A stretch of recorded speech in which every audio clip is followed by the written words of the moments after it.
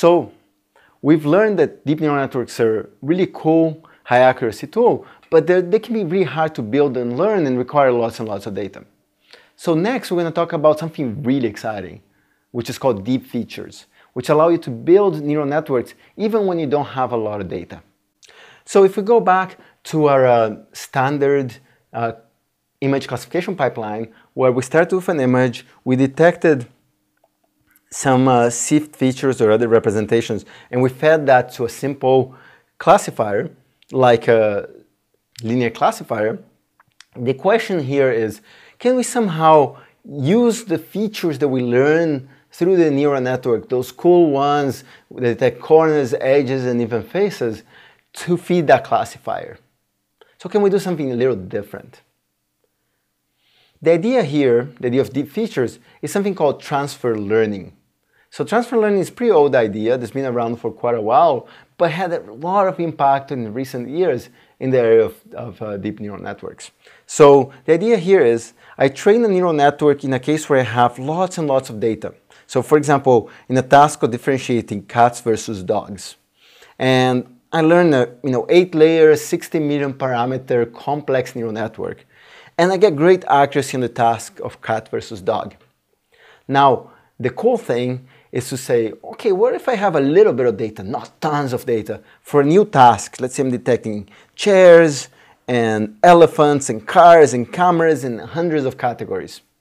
Can we somehow use the features that we learn on cats versus dog to combine with a simple classifier and feed that and get great accuracy on these 101 new categories? That's the idea of transfer learning. The features I learned from cat versus dog get transferred to provide accuracy in a new task, which is detecting elephants, cameras, and so on.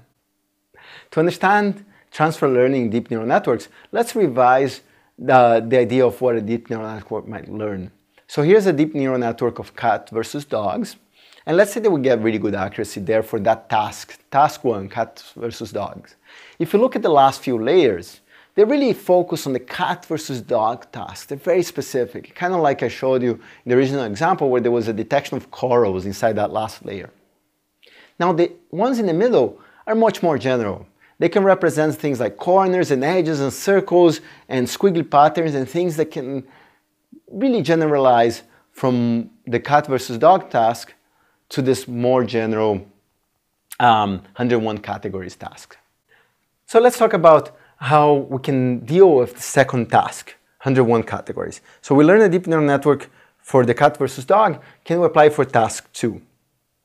Now, if you think about it, this end piece of the neural network is very specific to cat versus dog. So it's not that useful for detecting chairs, perhaps. So what we can do is chop off the last few layers, the last layer, let's say, of the neural network, and keep the weights fixed for the first several layers, because those are good, those detected good features.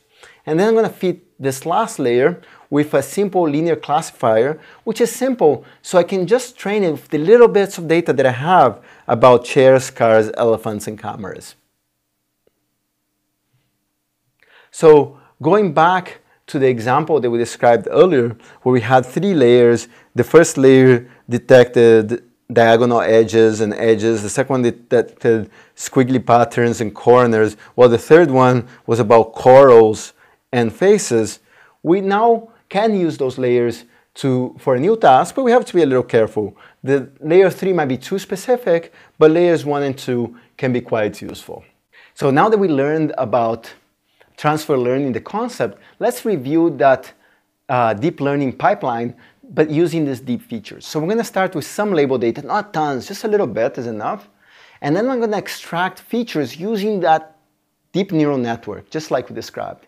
I'm going to split this data set into a training and test or validation set. I'm going to learn a simple classifier like a linear classifier, support vector machines, linear regression, simple things. And as I validated, since it's a simple classifier, there's not many parameters to tune, pretty easy to do, can be learned with little data and do quite well.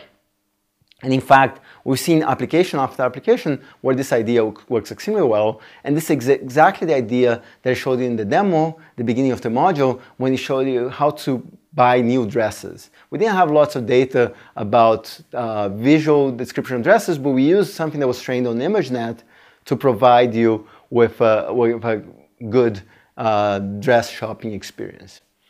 Now, we may ask, how general are these deep features? Can they really be used for interesting, extremely unusual tasks?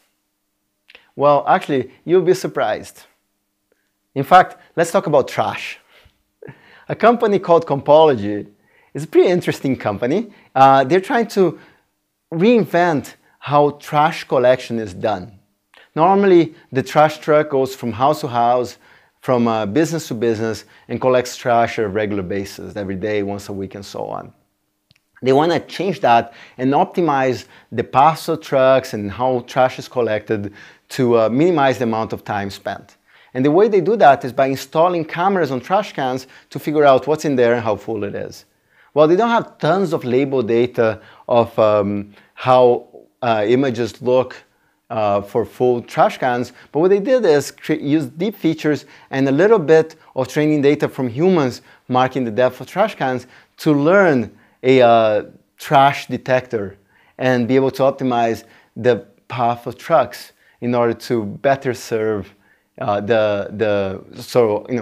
decrease the amount of time trucks need to collect garbage. So deep features are useful even for garbage.